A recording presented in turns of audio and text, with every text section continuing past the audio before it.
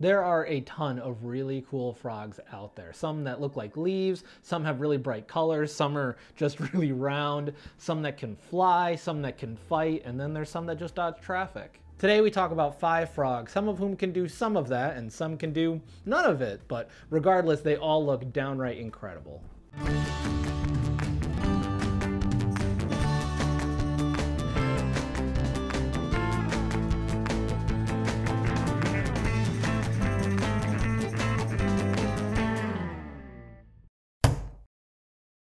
So as a way to kind of celebrate World Frog Day, I thought what a better way to do it than talking about some absolutely radical looking frogs like we did with geckos back for World Lizard Day. Well, some of those geckos had really cool patterning or coloration. I don't know if they'll be able to hold a candle to some of the amphibians we're talking about today. In terms of coloration, the Bornean horned frog is nowhere near as popping as some of the species we're going to talk about today, but dang, it is still a cool looking frog. Also called the long-nosed frog, it is probably the largest species of frog we're talking about today, with the adults being able to hit almost 5 inches in length.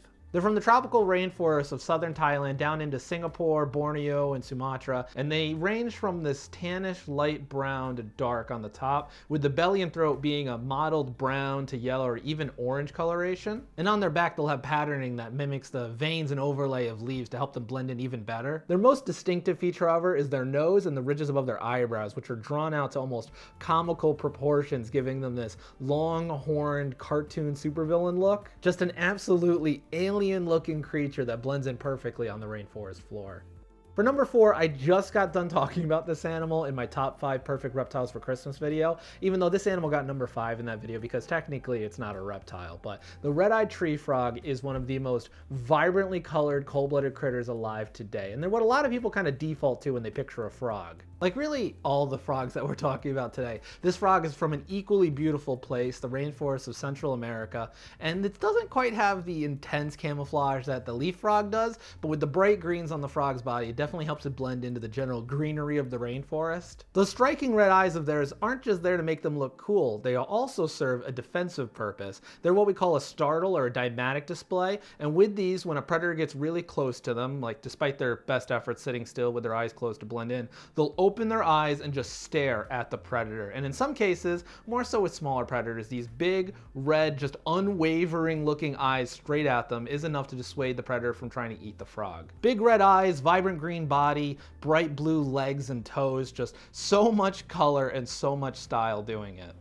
This is probably the one that I would consider the king of camouflage. The Vietnamese mossy frog is a truly one-of-a-kind amphibian. There are plenty of other frogs like we just talked about that blend in looking like leaves or using bright colorations, but this is the only one, at least that I know of, that goes all in on the texturing and full bright coloration to make the blending in perfect. They're from the tropics of northern Vietnam, from dense rainforests all the way up to steep limestone cliffs, and with this coloration and patterning and texturing, they perfectly look like just a clump of moss growing on a rock, which is where they hang out. They're found in flooded caves, cliffs, the banks of high up rocky streams coming down mountains at altitudes of up to 3,000 feet above sea level. While many of the frogs on this list are here for their bright, really striking coloration, this one is just, it's with the texturing and everything, it is just such a camo expert. It is such a cool looking frog. If the previous camouflage experts didn't look alien enough for you, we now get to what is probably the most famous weird looking frog.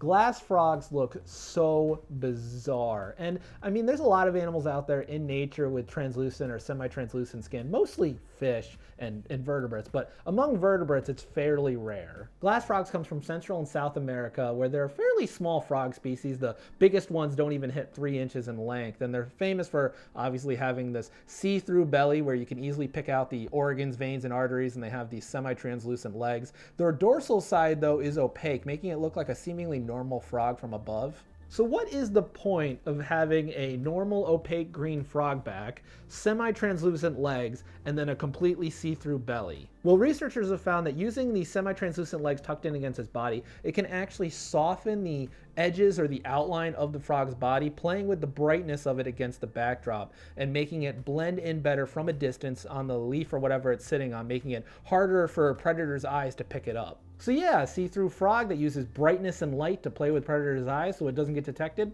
Pretty cool. For number 1, what else was it going to be? Poison dart frogs are hands down one of the most visually stunning and infamous groups of animals in all of nature. They are beautiful, small, deadly. The world's deadliest frog is the Panamanian golden dart frog, and it has enough toxin in it to kill 20 adult humans or 10,000 mice. That is a lot of punch in a very small, pretty body. There are about 200 species of poison dart frog found across Central and South America, and being from this area, they obviously love dense tropical rainforests. And there's a lot of animals from this area that are also famous for being very brightly colored and dangerous. Now, of those 200, not all of them are going to be a threat to humans. I would say there are a good bit of them where their poison wouldn't have that severe of effect on humans or even other large predators. The problem, though, is that there are so many different colors and patterns and body types and sizes, just so many different ones of these frogs that when you see one, you have no idea if it's one of the mild ones or one of the really dangerous ones, at least for those of us that don't have like a mental data bank of all the different species of these guys.